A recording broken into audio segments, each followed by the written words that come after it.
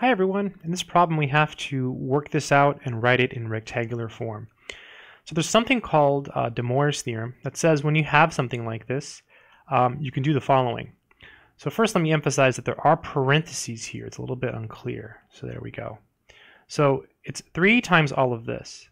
So when you raise a product like this to the third power, you can raise the 3 to the third power, so you get 3 to the third. And then I'm going to show an extra step here. You get cosine of 30 degrees plus I sine of 30 degrees, like this. Okay, good stuff, just like that.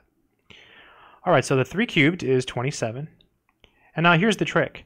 Whenever you have something like this, what you can do is you basically take the 3 and you multiply it by the angles. Okay, so the first one would be cosine, let's see, 3 times 30 is 90 degrees,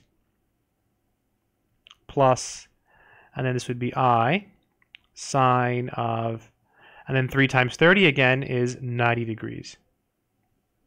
Good stuff.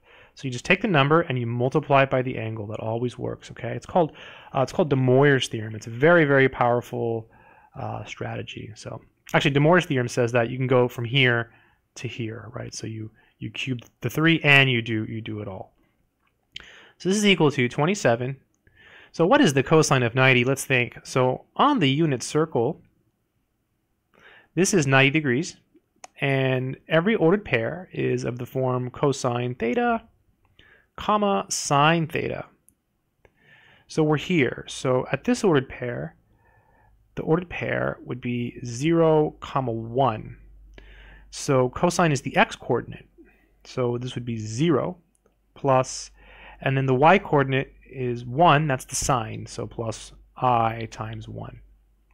So this is equal to 27i, and that would be the final answer. I hope this video has been helpful. Good luck.